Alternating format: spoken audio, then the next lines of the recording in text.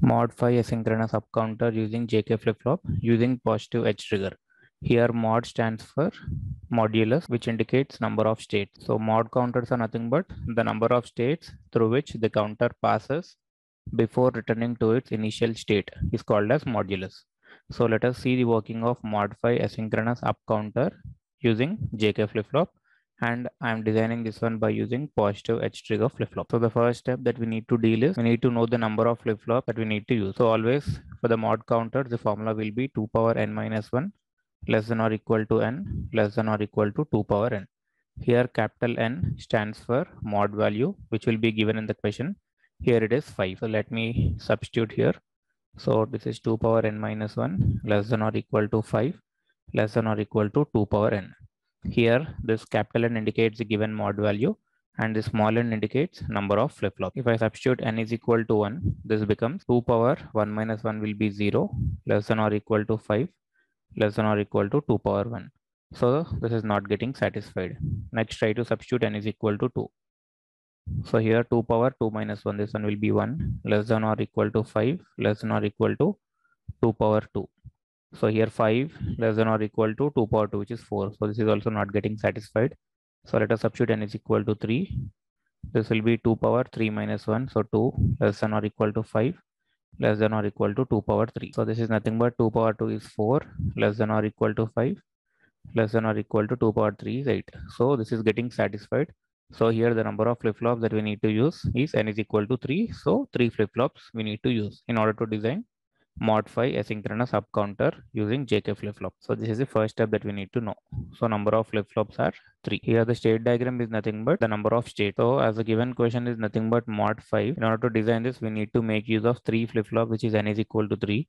So 2 power 3 will have 8 different states, which is nothing but 0, 0, 0, 0, 0, 1, 0, 1, 0, 0, 1, 1, 1, 0, 0, 1, 0, 1, 1, 1, 0, 1, 1, 1. So in a normal counters, if you have seen, like if it is not mod counter, so generally it will have a transition from 0 to 1, 1 to 2, 2 to 3, 3 to 4, 4 to 5, 5 to 6, 6 to 7, and 7 back to 0.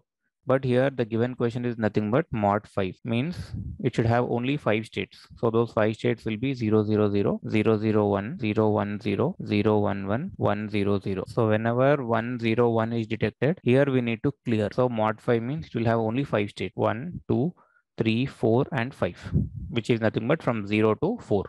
Whenever 101, which is nothing but when 5 is detected at this point of time, it should get cleared. Means we won't get output for 5, 6, and 7. Means the 7, 6, and 5 won't be present. Mod 5 means only it should have 5 states. So what will happen at this point of time is after 100, directly it will go to 00. So this is nothing but mod counter. So that's what I've indicated here. So 0, 1, 2, 3, 4. After 4, again it will go back to the 0. So simply mod 5 will have only 5 states. Suppose if it is not mod 5, then depending upon the value of n, the number of states depends. Suppose if this is not mod 5 counter. Suppose if n is equal to 3, then obviously it will have 8 different states starting from 0, 0, 0, so until 1, 1, 1. But as this is mod 5, only it will be having 5 states, which is nothing but 0, 1, 2, 3, and 4. Again, after 4, it will come back to. So this is a state diagram of mod 5. Now, after this, we need to write the state table just by seeing the state diagram. So the important thing here is we need to make use of asynchronous inputs. There are 2 types of asynchronous inputs, which can be preset and next one will be clear. So preset is again called as set. Clear can also be called as reset. So remember, for mod 5 asynchronous counters, for mod 5 asynchronous counters, we need to make use of asynchronous inputs, which is nothing but preset followed by clear. We need to write the state table just by seeing the state diagram. As we got n is equal to 3, so 3 flip-flops will be there. So 3 outputs, which is nothing but QC, QB, and QA. So for 3 flip-flops maximum, it can have 8 different states, which is 0, 1, 2, 3, 4, 5, 6, and 7. But our question is it is mod 5. Mod 5 means it should have only 5 states, that is 0, 1, 2, 3, and 4. So whenever 5 is detected at this point of time, I need to enable clear, means you need to make clear as 1. So that's what I did here. For 0, 0, 0, there won't be any effect. For 0, 0, 1, no effect. For 0, 1, 0, no effect. For 0, 1, 1, no effect. For 1, 0, 0, no effect. But whenever there is 1, 0, 1, that is 5, I am enabling this particular clear pin. So if you observe here, this is active high clear. This is active high clear, means it will switch on when clear is equal to 1. Means when you are giving clear is equal to 1, it will be in on state. Suppose if clear is equal to 0, this will be in off state. This point you need to remember. So I am switching on clear whenever 101 is detected, and I am not bothered about state 6 and 7. So that's the reason I've taken them as don't care. So after this, we need to do the K-map for output, which is nothing but clear. So let me write the minterms for this. So for clear, sum of minterms are only in this position, it is 1. And the equivalent for this is 101, which is nothing but 5. So minterm is nothing but 5 plus don't cares are 6 and 7. Now do the K-map by using this particular minterms followed by don't care. So here we got sum of minterms are 5 plus don't cares are 6 and 7. Remaining all positions it is 0. In 5 it should be 1, and in 6, 7 it should be don't care. Now try to form the grouping. So here only one pair will be possible, which is nothing but 5 and 7. Now try to write the equivalent for this.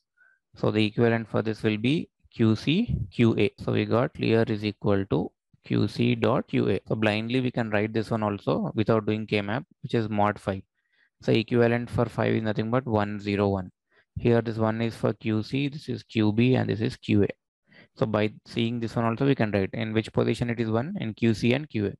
So QC dot QA. Directly also we can write this one without doing K-map. Now this is the important thing that we need to remember. So clear is equal to QC dot QA. So let us try to draw the logic diagram of MOD-5 asynchronous up counter using JK flip-flop and using positive edge trigger. So as we got n is equal to 3, so 3 flip-flops I have taken. So this is flip-flop number A, this is flip-flop B, this is flip-flop C.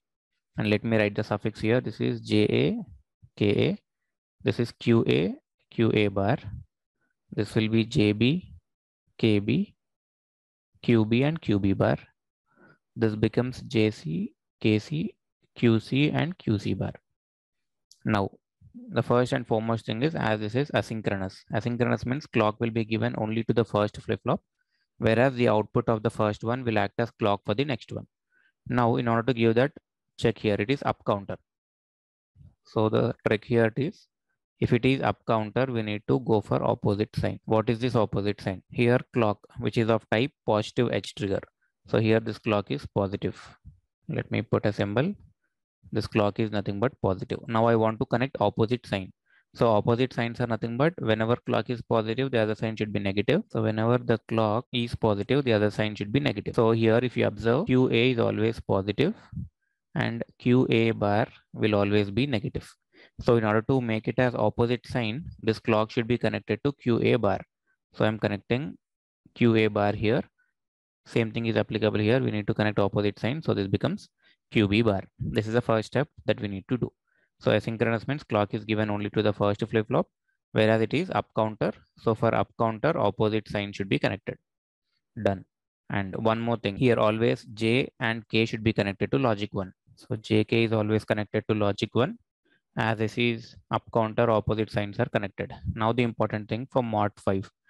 For mod 5, clear that we got is QC.QA, which is nothing but an AND gate. So this is implemented by means of an AND gate, and the inputs for AND gates will be QC, QA. So take one AND gate, and inputs for this will be QC. So I'm connecting QC. Next is QA. Now this output should be connected to clear, and I'm connecting it to the output of AND gate. Now QC, when it is 1 and 1. So 1 into 1 is nothing but 1. So whenever this 101 is detected, means whenever QC is equal to 1 and QA is equal to 1, it will enable this clear pin, means it will switch on this clear pin. When clear is equal to 1, clear gets switched on, so that obviously output will change to 0. Now output automatically becomes 0 whenever this particular pin goes high. This is the thing that you need to remember. Now what about this preset pins? So we are not going to use this preset pin. So this preset pin should be kept in off position. So as this is active high, why I'm calling this as active high is because there is no bar present. Suppose if it is pre-bar, then we need to call it as active low. Need to remember this point. If it is active high, there won't be any bar. If it is active low, there will be a bar. So in order to switch on preset, you have to give 1. If you are giving 1, it will be in on state. If you want to turn it off, apply 0. Now I am least bothered about preset. So that's the reason I want to turn it off. So in order to turn it off, apply 0 and connect this one to logic 0. Means it will be in off state. So the last and final thing that is left is where we need to take the outputs. So always output should be taken at QA, and here it will be QB and QC. So in these places you need to take the output. And by default rule, always the first flip-flop will be least significant bit and the last flip-flop will be most significant bit. Means QC, QB and QA. Here this QC is called as most significant bit and QA is called as least significant bit. So this is the final logic diagram of MOD-5 Asynchronous Up Counter using JK flip-flop using positive edge trigger. Now let us try to design the same MOD-5 Asynchronous Up Counter, but here I am going with active low clear, as here clear complement. Clear complement is there, so that's the reason I'm calling this one as active low. So in order to turn on this one, you need to apply 0. If you apply 0, it will be in on state. If you are applying 1, it will be in off state. This point you need to remember. And as this is mod 5, whenever 101 is detected, 101 is detected, here we need to make as 0 now. Why? Because it is active low, means at this particular state I want to clear. So in order to enable clear bar, you need to apply 0 now, whereas in all the remaining positions it will be 1.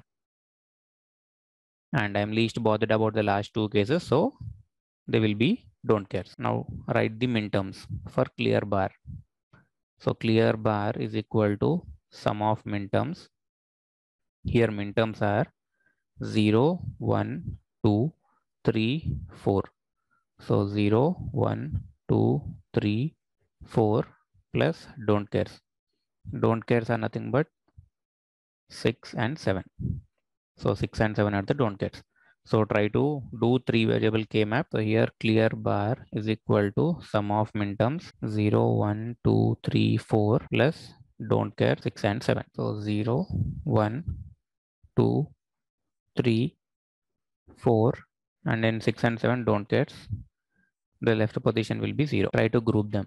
So here this becomes 1 quad and the answer for this will be QC bar. Next one more quad is also possible, which is nothing but 0, 4 followed by 2, 6. So if you write the equivalent for this, simply take the common value from this, which becomes QA bar. So the final answer will be QC bar plus QA bar. So this is same as De Morgan's law. If you observe in De Morgan's law, A dot B whole bar becomes A bar plus B bar. So here this is in the format of A bar plus B bar, so which can be written as A dot B whole bar. So this becomes QC dot QA whole bar, which can be implemented by means of NAND gate. Now the inputs are QC, QA. Now let us see how to draw the logic diagram of MOD-5 asynchronous up counter. So here clock will be applied only to the first flip-flop, whereas the output of the first one will act as clock to the next one. So here first flip-flop is A. So I'll write here as JA, KA. This is QA, QA bar. This is JB, KB, QB and QB bar. The last one is JC, KC, QC and QC bar. So as this is up counter, opposite sign should be connected. So here it is positive. So connect this one to negative. And JK should be connected to logic 1. So JK is connected to logic 1.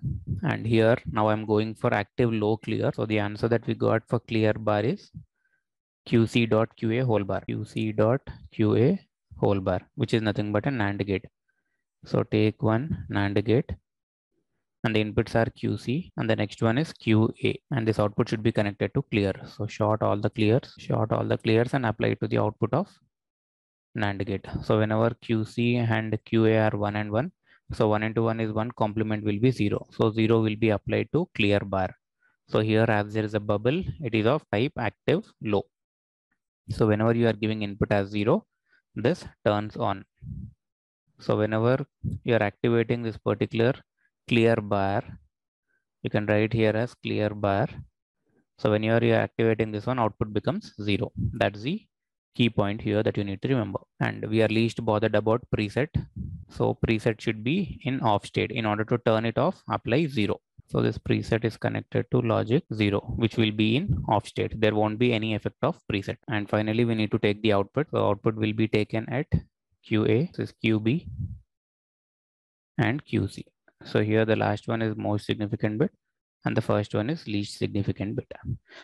So these are the two differences which you need to remember while trying to understand MOD-5 Asynchronous Up Counter using JK flip-flop. That is using positive edge trigger. Either you can draw it by using active low clear or else you can go for active high clear. Both are correct, but better try to follow active low clear. Why? Because there we are making use of a universal gate called as NAND gate.